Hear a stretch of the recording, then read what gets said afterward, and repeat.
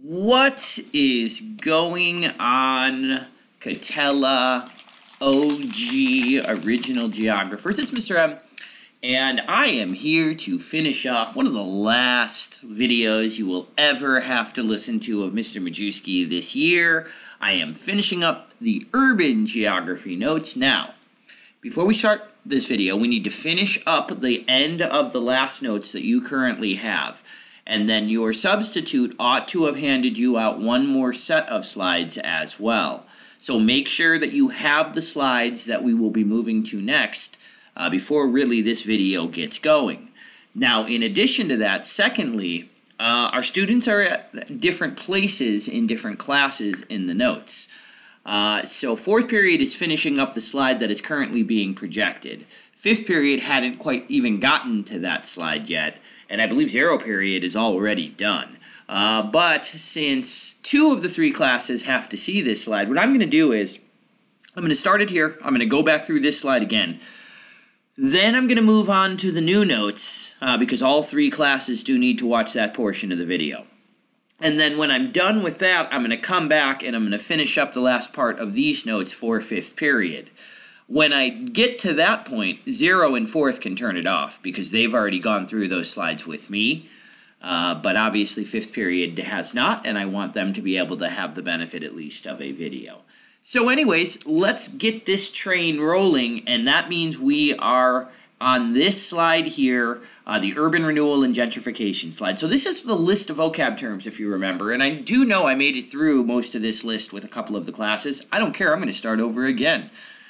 Because that's how Mr. M rolls. All right, so coming to you live, Mr. M in the house, as in like literally, I am recording this from my house. Let's get to it. Filtering. All right, filtering again, remember, is when landlords purchase homes in neighborhoods in order to rent them out. However, they don't live in those neighborhoods, or they oftentimes might not live even close to that place. They are detached, we like to say, from the home. Another way of putting this or saying this would be that they simply don't really. All right, it's Mr. M. I'm back. Alrighty, sorry about that, folks. I got hit up by a campaign video phone call. Anyways, filtering is when your landlord does not live in your neighborhood or even in the surrounding area.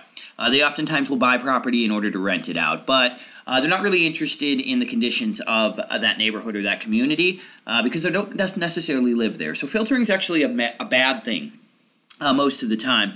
It oftentimes leads to neighborhoods that are already struggling, that are already distressed, becoming more rundown and kind of gradually getting into a worse situation as time goes by. Alrighty.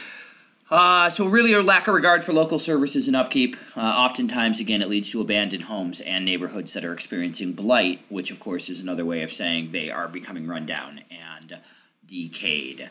Redlining, we already know what that is. Again, that, remember, is when banks would draw lines on maps around particular areas, usually low-income or minority-heavy regions of a city. This usually prevented those people in those areas from getting loans or being able to move out and or fix up their place, which again leads and speeds up to urban decline, right, as many of these older neighborhoods deteriorate without really any hope between filtering and redlining of being able to revitalize them. White flight is something you better be familiar with. It's, again, the process that's really been occurring since World War II. And it involves families in traditional white ethnic neighborhoods closer to city centers, relocating out to suburbs and edge communities on the outskirts of cities. Oftentimes, these newer developments on the edge are, well, like I just said, newer. They're usually larger and more spacious. And since they're attracting a lot of middle and potentially higher social classes to them, then that means they're able to generate more tax money than most other areas, which means schools, services, police, fire, those sorts of things, parks tend to be very high quality, which tends to attract more and more middle and upper class families to them. Of course, the problem there is that wealth, that money that would have been able to be used to spend on services in the city is now gone. And so as a result, oftentimes it also speeds up the decline of many of those urban neighborhoods. Again, it's led to more ethnic clustering in the United States as well, because whites tend to cluster in the suburbs. So we tend to see ethnic clustering happening more and more. This is not ordered by the government. This is not, government ordered. Alrighty, this is just happening naturally as ethnicities tend to cluster together. Blockbusting, remember, was when a real estate company would encourage white flight in a neighborhood, and they would do that by relocating minority families into that community. They believed it would speed up the process by which whites would leave, and the real estate companies could then benefit, by receiving commissions on moving minority families in, and potentially by receiving commissions for moving white families out. Again, leads to greater profits for them. It also contributes to segregation in our communities, and it oftentimes also contributed to further decline in many neighborhoods in the cities who are losing those valuable tax revenues. Finally, urban renewal and gentrification. So the question is, what do you do to inner city neighborhoods that are struggling, that are deteriorating? Do you let them go?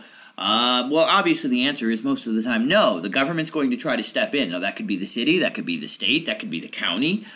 Governments are going to usually step in and try to encourage redevelopment in areas. They're going to try to encourage regrowth there, for lack of a better term, to draw or attract, hopefully, people back into these residences again. Now, sometimes that means you got to completely redo the place, all right? You got to make it more attractive, and there are different theories as to how that's achieved. Urban renewal was really popular really up through the 1970s and 80s. This was the traditional way by which cities were redone. And what urban renewal basically did is it went into a distressed neighborhood, and it would usually tear the whole thing down. They would raise it, which means really just tear everything down, and then just build everything back up brand new. All right, now that's appealing to some people. A lot of people like new buildings. It looks new. It looks clean. The problem is, especially in these ethnic neighborhoods, when you do these sorts of things, you tear down the buildings and you rebuild them back up as brand new buildings in order to attract businesses and residents back. You kind of lose that character. You lose the texture of that place, right? That neighborhood may have been around for 100 or 200 years in some of these cities. You just tear it all down. You lose every connection with the past, every connection with history, every connection with culture in that area. You might see old churches get torn down. You might see historic sites, historic buildings. It's almost like you're erasing your past. And a lot of folks have problems with that. That's one of the beauties of cities. Is that they are these awesome timekeepers of history and of culture in a place. So destroying old ethnic neighborhoods isn't a great idea to a lot of people. They think it leads to placelessness. And so urban renewal has become unpopular today, or less popular today. Instead, it's increasingly being replaced by something called gentrification. Gentrification is when wealthier social classes again return to a previously depressed inner city neighborhood in large numbers, and they spur massive redevelopment as businesses start to relocate there too.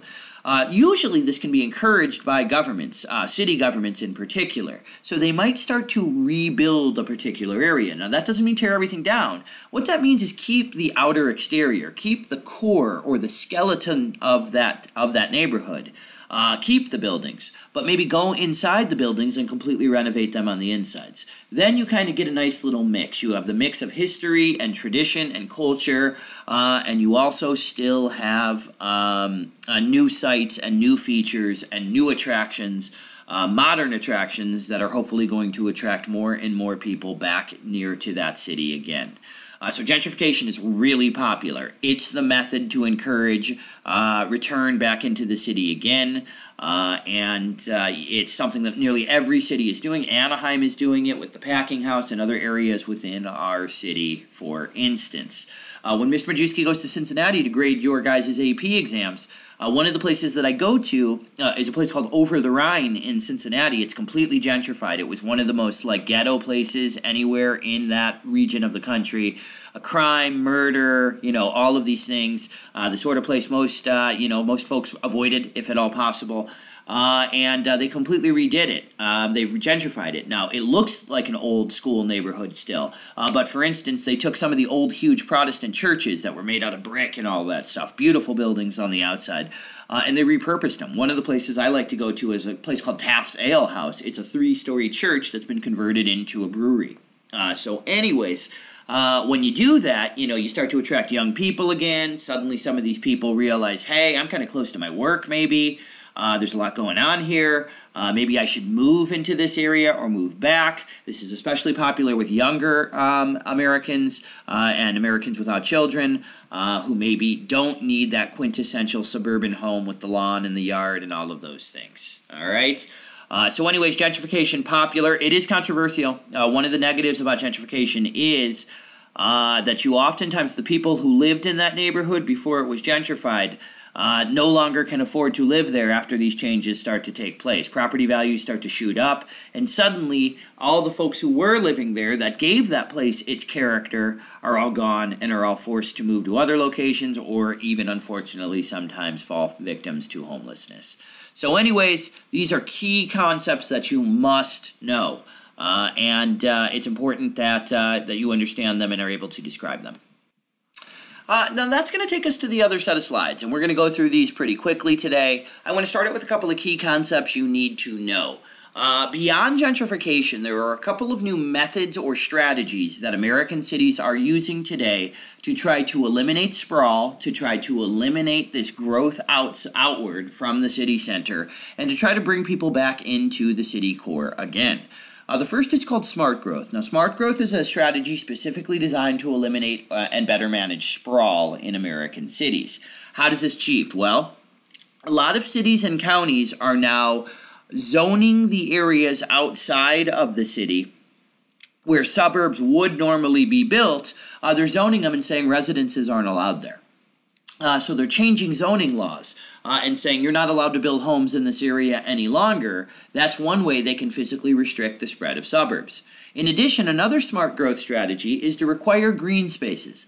Those would be parks or green belts, gardens, and outdoor walkways that are spread throughout your city. So every time you develop a new area, every time you allow a new development, whether it's homes or office space, you also require there to be building of green spaces. That could mean you have to have a park that you build for every development, or green belts like a walking path or a bike path or a river trail. All of those things can be built to encourage more greenery, more trees, more vegetation to avoid that concrete jungle look that a lot of cities have. Mixed-use planning is really popular today. Mixed-use planning is where you will have a building with multiple levels or multiple stories. The ground floor will have businesses, usually retail, that people can shop in. And then maybe the floors above are going to have apartments or condominiums or lofts. There's a great example of mixed-use planning right at the corner of Harbor and Lincoln near Anaheim High School. There are also a number of these that are located by Cal State Fullerton. This is a new style. The idea is if a person can live in a building and have shopping and retail underneath them and everything stays within walking distance, that person's much less likely to live outside of the city. They're going to reduce the amount of travel they're doing. They're going to reduce the amount of car usage they're going to use. The goal is to eliminate so much dependence on the automobile. In addition to that, smart growth involves a focus on sustainable and green cities. We want cities that are energy efficient. We want cities that are able to manage water. We want cities that are able to better manage pollution. So these would be environmental rules, laws, and restrictions that are established so that you eliminate a lot of the traditional pollution and urban destruction that you would oftentimes see from us American consumers. Suburbs eat up a lot of energy. They take up a lot of space. They use a lot of fossil fuels. They use a lot of energy. The use of cars to and from them does as well. So by making our cities more sustainable, by focusing on clean energy, we're better able to manage these problems. And then finally, you're going to want to redevelop your CBD. You're going to want to redevelop distressed neighborhoods. You might even gentrify areas of your city. All of this designed, again, to attract folks back towards the city center, reduce that dependence on automobiles, eliminate the sprawl that is occurring. Specifically, one example of smart growth is something called new urbanism, and this has become especially popular in about the last 10 or 15 years.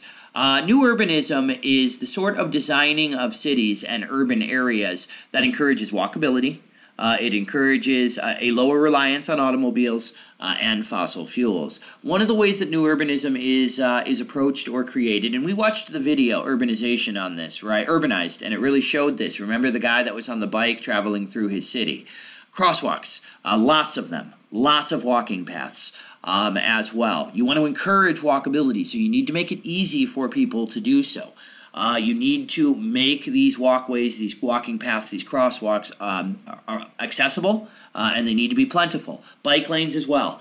You need to add bike lanes if you want to encourage people to use their bikes as opposed to driving cars. These might seem common sense to you, but oftentimes in cities, these things were kind of afterthoughts. They took a back seat, no pun intended, to automobiles. Also, mixed-use planning is so important in new urbanism. If you want to encourage people to walk, right, if you want to encourage everything to be within walking distance, you better have mixed-use planning, right, where you have people living in areas where retail and office jobs are literally directly connected to where they live. You want to limit parking as well in new urbanism. Remember, parking takes up a lot of space, and it just encourages people to drive more and more. You limit that parking space. You only allow certain amounts. You have parking permits. You make people pay to park. All of those things can reduce the amount that occurs. You need to have greater density. You try to encourage more density. And what we say is you try to build up your city. So what we mean there is if you have, if you have a neighborhood where some of the houses have been abandoned, maybe clear some of those houses and then build new houses there rather than just build brand new suburbs on the outer edges. It's called fill-in or building up. And those things are examples of new urbanism because they create greater density and reduce our dependence on cars. Public transportation as well. You would better have good public transportation systems if you want to be a new urban city. That would mean buses. That would mean subways potentially. That would mean any public transportation that's going to be used, going to be accessible, and going to reduce people's dependence on automobiles. So again, smart growth is a general strategy. New urbanism is specifically a way that smart growth can be achieved. Please know both of those. Populations of cities and LDCs, they've been surging. Urbanization has been occurring. Migration from rural areas is occurring. There are massive NIRs in these places. And so naturally, as a result, our fastest growth is happening in LDC cities today. Of course, this is a massive result of changes to the economy as these countries go into stage 2 or stage 3 of economic development. Then, of course, we start to see movement to cities. The poor tend to live in the suburbs. They tend to live in the outer edges of cities. It's a lot like Europe. The rich actually live in the CBD, again, modeling European cities, and the exact opposite of American ones. These cities often struggle to provide jobs and housing, right? The services are usually especially overtaxed. I mean, if American cities can't provide services any longer effectively, can you imagine what the situation is in a lot of LDC cities, right? Squatter settlements have popped up. Again, sometimes called slums. We prefer squatter settlements. A squatter is somebody who settles somewhere without legal permission. And of course, oftentimes crime is on the rise as well as pollution in many of these LDC cities. Again, look at this map here of it looks like Brazil to me, yes. And what you're seeing here is it looks like Rio. And you're noticing that the wealthiest folks are actually lived in the CBD or in the center of the city. And then the further you get outward, the lower the income levels. Again, a great example of how LDC cities and European cities tend to be different than American ones. All right, speaking of LDC cities, here's what's interesting about them. There are really kind of 3 types of cities, or I guess what we should say is a lot of these LDC cities, especially in Latin America and Africa, developed in a series of stages or waves. First, there was the pre-colonial stage. These were the European cities that popped up before Europeans. LDC cities that popped up before Europeans ever arrived. Very few of these exist in the world today. Those that did exist back then were often centered around religion and politics. They were completely unindustrialized when they popped up. So again, we're talking about places like what will later be Mexico City, right? Aztecs and Incas. Some of these massive native tribes who built these massive cities, they did so without any sort of industrialization. And so, the cities reflected that. They were popped out for religious or political reasons. Then, of course, we have the colonial cities. Now, these were cities that popped up or developed when Europeans were colonizing an area. These generally copy European cities, since that's the folks who designed them and built them. They reflect the layout and the architecture of the colonizing country. So if the English colonized, they developed the English model, and you saw English architecture and buildings. If it was French, it was the French building styles. All right. Government buildings were usually laid out in a grid pattern with a plaza or square, in a plaza or square, and then various plazas and squares and fountains were created around that area, which kind of developed like a grid-like pattern with squares in between. Again, very common in European cities and therefore very common in cities that Europeans colonized as well. Then, of course, we have the post-colonial independent city. These are cities that developed or really grew after Europeans had decolonized, which means left these areas that had been under their control. These are cities that are rapidly growing today, and many of the time these cities are unprepared. The country that is now independent may not have the resources that the European country did, and so therefore you tend to see massive growth at a rate faster than the city can provide housing or services to meet it. As a result, squatter settlements often form in the outskirts of these cities. Regardless of where you're at, these tendencies, these eras, were pretty commonplace. So we have some LDC models that you need to know. There are 3 of them. They attempt to explain similarities, but especially differences with North American and European cities. We call it the Latin American city model, we call it the African city model, and then there is the Asian or Southeast Asian city model. Let's get to the Latin American forward. Hey, this is the foreign model that I have predicted would be most likely to pop up on an FRQ. I think there's very likely we're going to get one in the next few years. I can easily see it being compare Ford's model to an American equivalent model. So this is definitely something that you want to be familiar with, you want to be aware of. All right? Okay, so Latin American model is developed by a geographer last name Ford, and it tries to explain how Latin American cities have developed up until today in comparison or in contrast to American cities.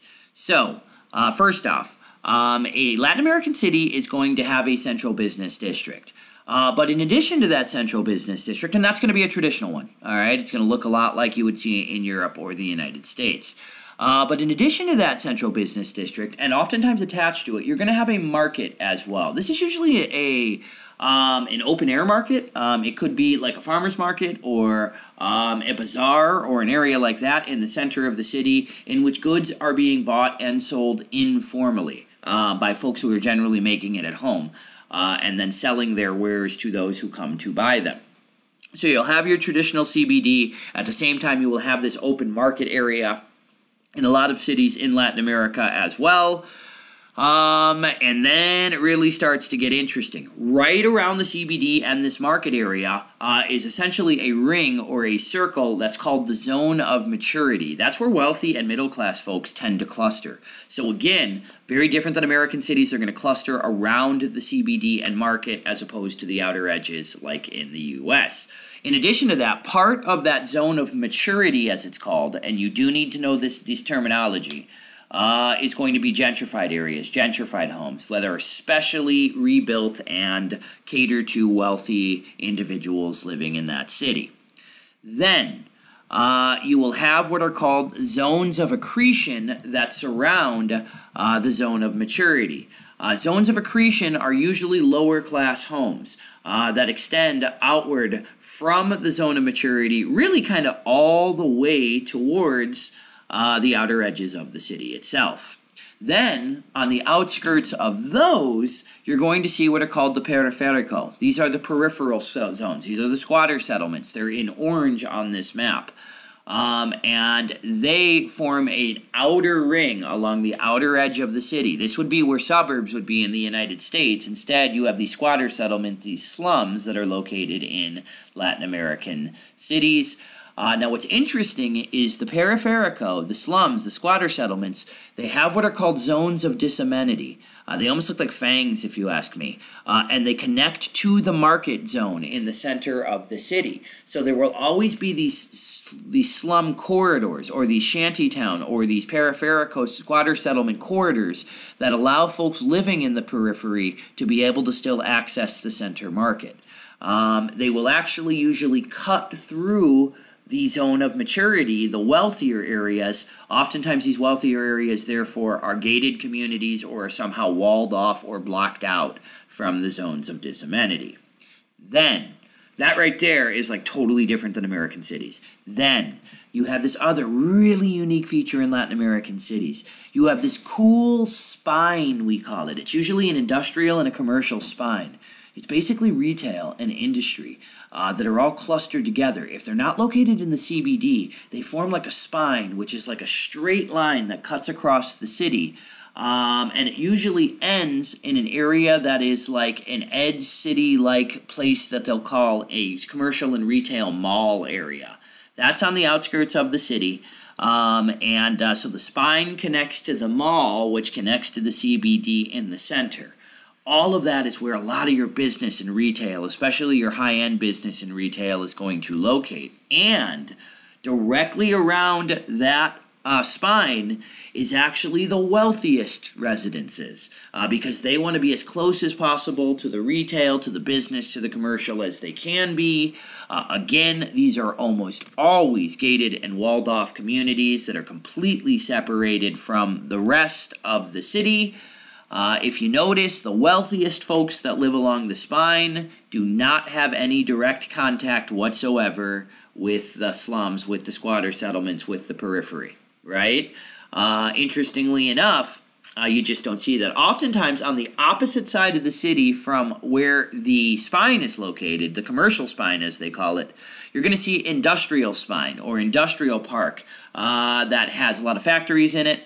And a lot of maybe lower skilled workers are going to be working in that side of the city, whereas the wealthier folks and maybe the more high skilled workers are going to be working in the commercial spine, the black area surrounded by the blue. So a lot going on here, right, with this setup. You realize it's kind of hub and spoke. You got your CBD market, you got the wealthier communities around there, you got your richest, most elite communities that surround the spine, the commercial spine. You're going to have your periphery on the outsides, and then what are called zones of disamenity that connect the periphery to the center of the city. Latin American model, know it. All right, that's the only thing I can tell you. African city model's a little bit different. All right, this is pretty interesting. Remember, African cities are the fastest growing in the world. Now, here right away is what makes African cities so different. They have what are called 3 different CBDs. They're going to have what's called the colonial CBD. This was usually the center of the country when the European colonizer was in that place. Usually the buildings look European. The architecture does. And these were usually government sites, government buildings, where the governor would have lived and where political decisions were made. So there's a traditional colonial CBD.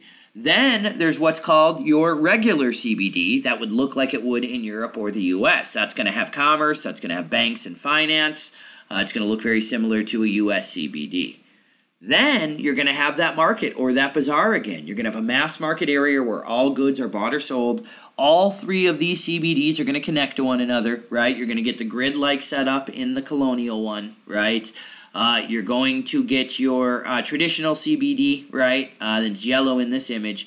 And then you're going to get the market, right? With all the open stalls, open spaces for products to be bought and sold. Ethnic and mixed neighborhoods then extend outward from the CBD. Please note, that in African cities, they don't really cluster by wealth level, they cluster by ethnicity. So ethnicities and tribes will live amongst one another. And so there'll be ethnic neighborhoods that surround the CBD, different tribes living amongst one another. Then you'll start to get into a mix of ethnic and mixed neighborhoods, which are about 50-50, right? Where you'll still have ethnic neighborhoods, but now some of them are going to be mixed ethnicity. And then finally, as you on the other side of that zone, you're going to get mining and manufacturing. Remember, a lot of African countries are still using natural resources in order to develop. So mining and manufacturing tends to be located towards the outer edge of the city. And then surrounding all of that, you get the slums. You get the informal satellite townships. Those are shanty towns. Those are squatter settlements. So just like Latin America, we see the squatter settlements in African cities as well, because people are coming faster than the services can keep up. By the way, North African cities don't have a particular model, but you should know they usually have a mosque that separates them from other African cities because they are Islamic. It's usually dominant. It usually dominates the cityscape. So you can see it from far away. There'll be Muslim religious architecture in North African cities, religious buildings. Smaller mosques will stand out.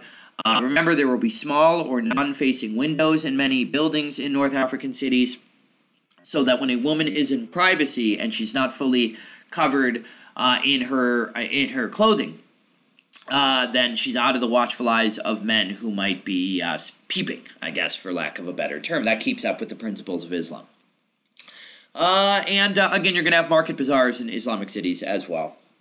I hate to use this stereotype, but a little bit like the movie Aladdin. Remember where there's that market where goods can be bought and sold. All right, finally, the Asian city model. McGee is the geographer. So the Asian city model is a little bit different. It's not a circle. It's a fan-like shape, right? Instead of a traditional CBD, because so many of these Asian cities are producing goods that are being shipped to the United States or other places, the traditional CBD in most Asian cities is actually a port. It's actually a zone that can be used to export goods to foreign countries for trade. So that takes the role of the CBD in most Asian cities, especially newer ones. Then, connecting to the port, you're going to have commercial sectors. Those are sectors where businesses are allowed to locate. There's almost always what's called a Western commercial sector. That's going to be for American and European businesses to locate there. Those businesses can locate there. They can use workers in that city and oftentimes pay them less than they would in their home country. And then the rule is all of the products that are usually made in those factories, in those businesses, then have to be shipped out of the port back to other countries to be sold. The idea here is the Asian country is able to take advantage of the American businesses. The American businesses set up there. They employ workers from the home country, but the home country doesn't have to worry about their inferior products not being able to compete with the American or European ones. In addition to that, there will be a government commercial sector. That would mean sectors there where the government of that country might have industries it's controlling located there, like with China, or it just might mean areas where businesses from that country are allowed to locate. Again, that's going to be connected to the port zone as well. And then finally, you're going to get what's called a foreign port, all right, as well. Foreign port areas are usually for companies that are not located in the United States or Europe, but are located in other Asian countries, so that there's a spot for Asian businesses to locate as well. So again, you're not going to have the traditional CBD. You're going to have a port. It's going to result in a fan-shaped like city setup. And once again, you're going to have various commercial zones, a Western zone, a government zone, and oftentimes you will have a foreign company zone or an alien commercial zone as well for businesses that are not located in your country.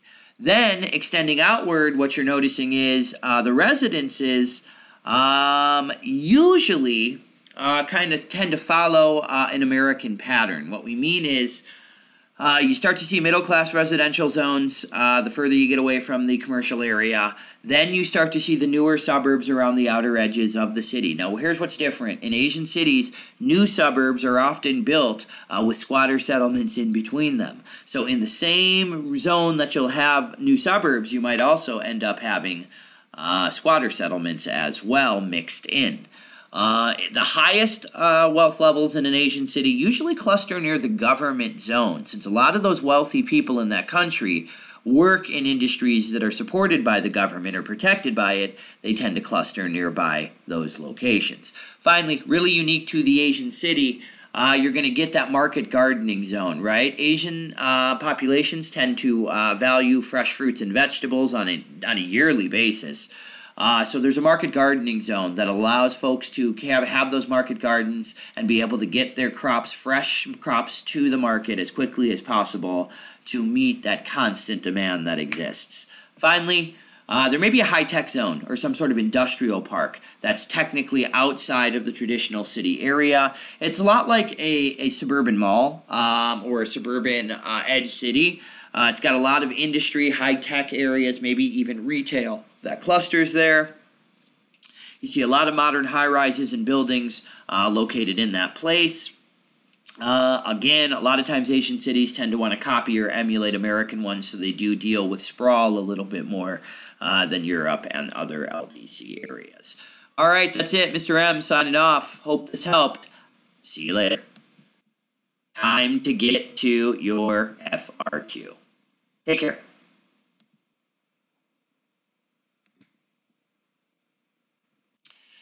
Done, I should say, unless you are fifth period, right? Because Mr. M had to leave class early yesterday, so I need to finish up these notes with you.